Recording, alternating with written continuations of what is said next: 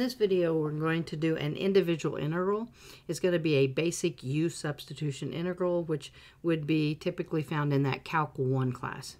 All right, so the first thing we need to do is we need to take a look at this integral and then figure out where we're going to let our u be. Generally, we like to look at the inside portion if we have any type of composite things going on here. So we've got an inside portion, something being raised to the third power. So I'm going to let my u be this whole inside part right there. So I'm going to let u equal x squared plus 2x plus 7. I'm going to go ahead and take the derivative of both sides. Du is equal to 2x plus 2 dx. Then I'm going to go ahead and solve all the way down for dx. So I'll have a du over a 2x plus 2, and that's going to be equal to that dx. So then I'm going to come back up to this original integral, and I'm going to start making some substitutions. I'll have the integral. I'm going to keep that x plus 1 in the numerator. I'm going to substitute u in for that base, so it'll be u to the third.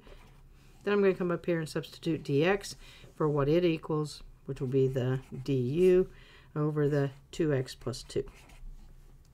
Now at that point, you really can't see what you're going to cross out or what you need to cross out. So you're going to take a look at this 2x plus 2, and you're going to see that there's a common, greatest common factor there. If I factor out a 2, then I'll be able to cross out some x plus 1s. So we will go ahead and factor out a greatest common factor there. It'll make it an x plus 1.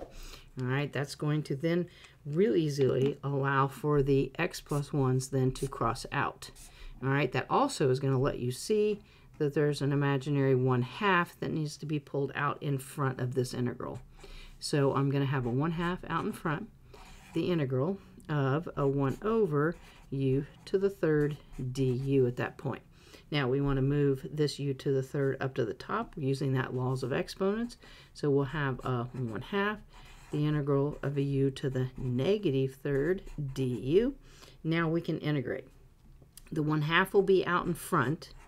Okay, and then when I integrate here, if I add 1 here, I'll have a u to the negative 2, and in front that would give me the negative 1/2. I can go ahead and put that plus c on because I have completely integrated here. Now let's go ahead and multiply this out in front, so I'll have a negative 1/4. All right, and at the same time, let's go ahead and move this down to the bottom and make that a u to the positive 2.